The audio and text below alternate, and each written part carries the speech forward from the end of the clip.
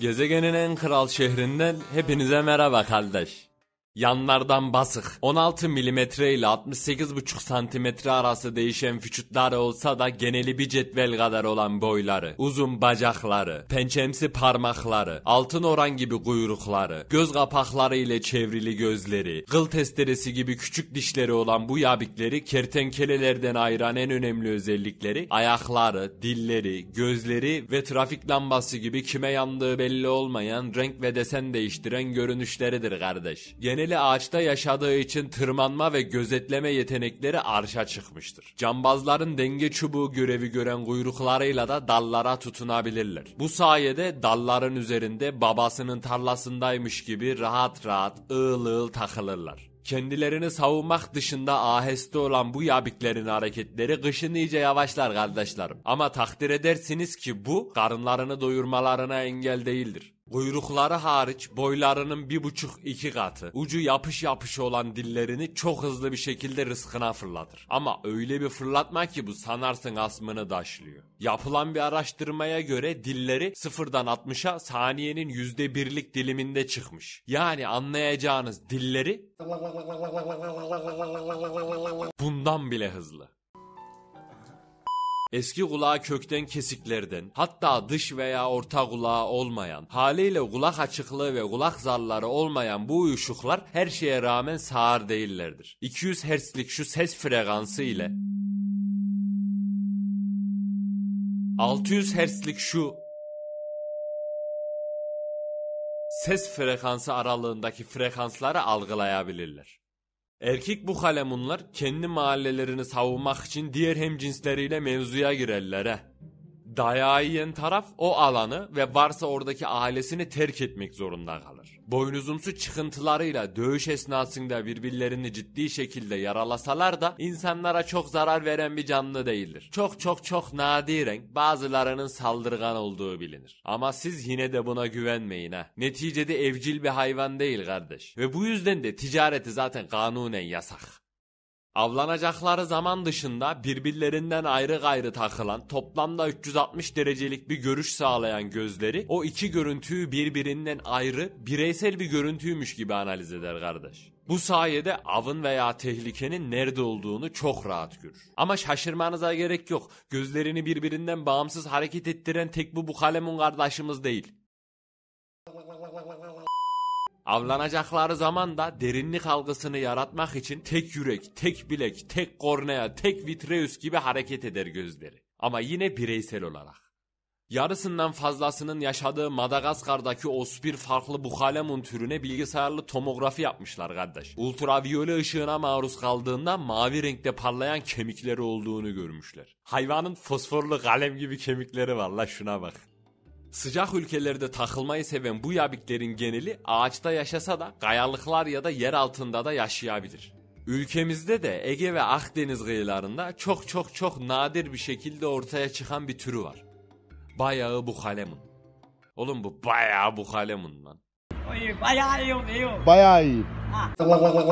Genelde çekirge, karınca, kelebek, cırcır böceği, peygamber devesi gibi böceklerle aç karınlarını doyururlar. Ama daha büyük türler kertenkele veya kuş avlayabilir he. En ilginçleri örtülü bukalemun mesela kardeş. Günde 50'ye yakın cırcır böceği yiyebilir.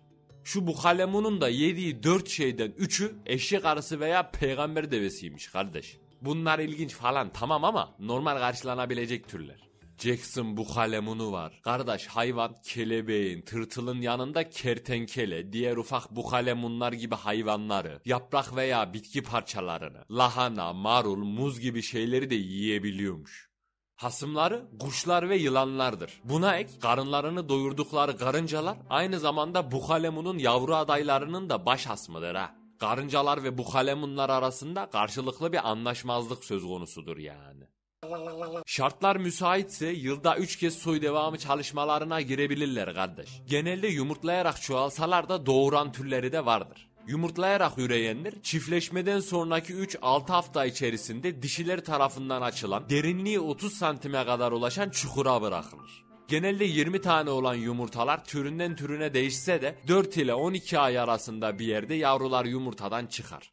Bu yavru sayısı bana çok. Diyen şu tür 2 ya da 4 tane. 20 yavru bana yetmez. Diyen şu yabik 40 yavruya kadar. Bana ne 20 ne de 40 yeter. Diyen şu tür de 80 taneye kadar yumurta bırakabilir ha. Yumurtalar çok erken çatlıyor. Diyen şu yabiğin yumurtalarının çatlaması da 2 yılı buluyormuş ha. Şuna bak la, banka kredisi gibi. Ben evlatlarımı güvenmediğim bir yere koymam.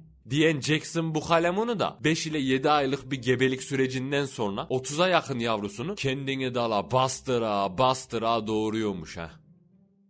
Uyarı. Videonun buradan sonrası biraz öğretici ağırlıklı olacak kardeşlerim, haberiniz olsun.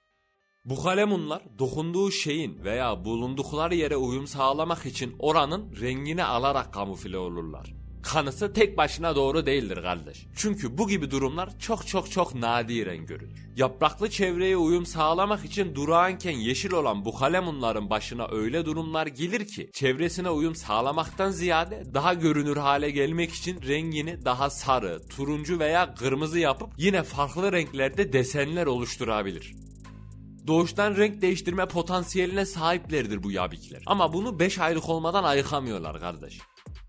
Renk değiştirmeleri aslında karşı cinsi varken gur, hem cinsi varken rekabet, çevresindeki avcı, sıcaklık gibi tehlikeler için çevresel baskı. Bu tehlikeleri eşe dosta duyurmak için sosyal sinyalleşme, vücut sıcaklığını dengeleme gibi ve sağlıklarını, cinsiyetlerini, yaşlarını, çiftleşme dönemlerini, derilerine pembe, mavi, yeşil, sarı, turuncu, kırmızı renk ve desenleriyle bildiren fizyolojik bir iletişim aracıdır kardeş. Hangi rengin ne anlama geldiği hakkında net bir bilgi bulamadım. Ama diğer bukalemunlara saldıracaksa renkleri daha parlak, yenildiklerinde ya da itaat ettiklerinde de daha koyu renkler gösterme eğiliminde olduğu söyleniyor. Tamam, neden renk değiştirdiklerini öğrendik. De bunu nasıl yapıyorlar? Diye soran kardeşlerim için de inceden devam edeyim. Bukalemunların derisi pigment içeren ve vücut sıcaklıklarını kontrol eden yüzeysel bir tabakaya sahiptir kardeş. Ve bu tabakanın içinde de nano ölçekli guanin kristalli hücreler var. Evet, adenin, timin, guanin, sitozin vardı ya, oradaki guanin. Bu tabaka bilinmeyen bir mekanizma ile uyarıldığında deri rengini değiştiren kristallerden yansıyan ışığın dalga boyunu değiştiren guanin kristalleri arasındaki mesafeyi artırıp azaltarak hangi rengin yansıyıp hangisinin emileceğini ayarlar. Diyeceğim ama öncesinde bir dalga boyunu anlamak lazım. Işık parçacıklarının bir noktadan diğerine giderken yaptığı dalgalı hareketinin iki tepe noktası arasındaki mesafesine dalga boyu denir ve şu lambda işaretiyle gösterilir kardeşlerim. Mikrometre ve nanometre cinsinden de ölçülüyor. 450 ve 750 nanometre aralığındaki dalga boyuna sahip ışıklara görünür ışık adı verilir. Daha uzunlarına kızılötesi, daha kısalarına da ultraviyole deniyor.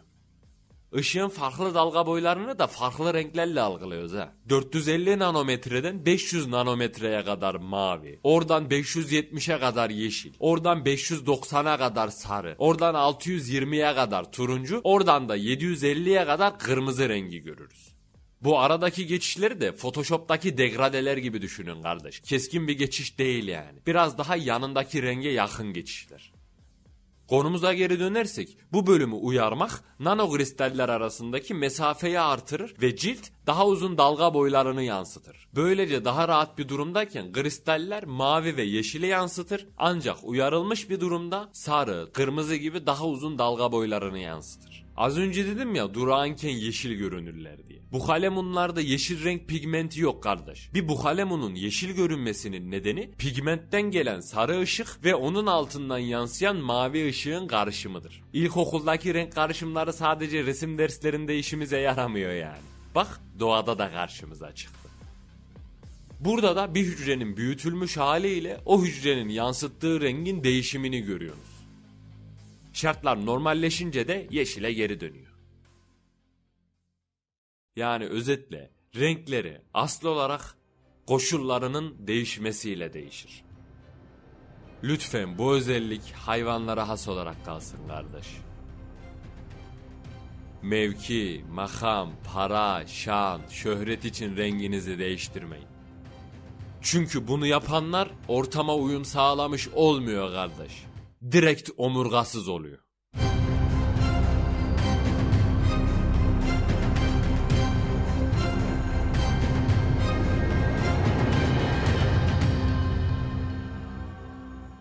Ne videoydu la?